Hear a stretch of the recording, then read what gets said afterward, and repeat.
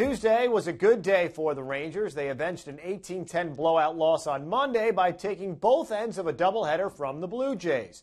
It was tempered a little bit by the loss of Michael Young, but with the wild card still alive, nothing but business for Texas with Toronto in town.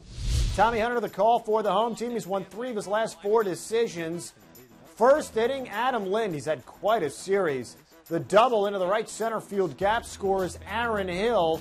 And just like that, it is 1-0 Jays. Next batter is Lyle Overbay.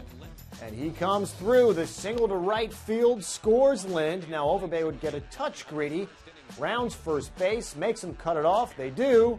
And they get their man at second base. 2 hits on the day for Overbay, including a solo home run later in the game. 2-0 Toronto at that point. In the 5th, it's now 3-2. Elvis Andrus off Toronto starter Scott Richmond. A 2-run shot, his 6th, 4-3 Texas. Bottom 6, Nelly Cruz. It's high and it's fair. It's a home run. His 30th of the year, he was 3 for 4, 2 runs, 2 ribs, 5-3 Texas. Top 7, it's 6-3. It's 6-4. Randy Ruiz. His 5th of the season, and as we said, 6-4. Later in that inning, Jose Bautista off Hunter, swinging.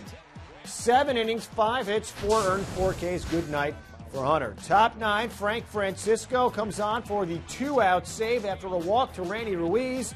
Travis Snyder all the way to the wall. It's caught by Nelly Cruz and right. 6-4 is the final. Francisco save number 22. Hunter takes the win. 7-3 now on the season. Richmond takes the loss. 5 innings and 6 earned runs.